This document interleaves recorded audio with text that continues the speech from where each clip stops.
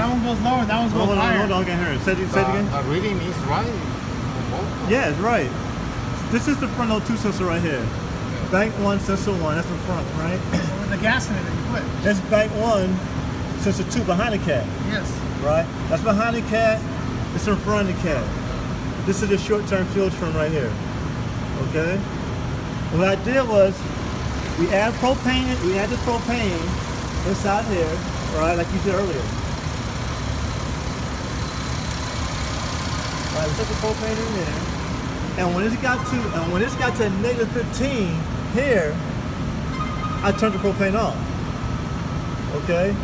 Now, what I'm looking for, this should respond first, because when I'm running rich, I got -15, I'm running rich, the computer's trying to lean it out. So when I turn the propane off, that should have responded right away. It's a linear. Yeah, when that lean condition, when I turn the propane, lean command when I turn that propane off.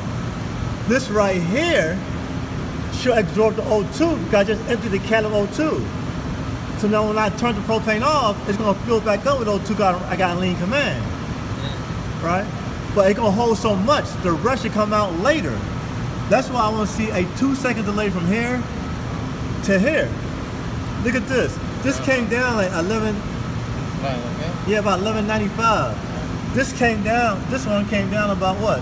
1220, something like that. 1230, 1220. That makes sense? Yes. So it did work. Yeah, it worked pretty good. I came like a little after 1220. This came down like about 1190, 1195. And I want to see that delay, that's what I'm looking for. But instead of going like -19, when it got to -15, I turned the propane off. All right, and it got a better result. Okay. All right.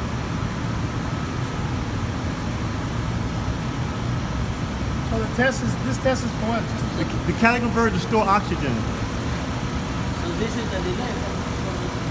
From here, there, there.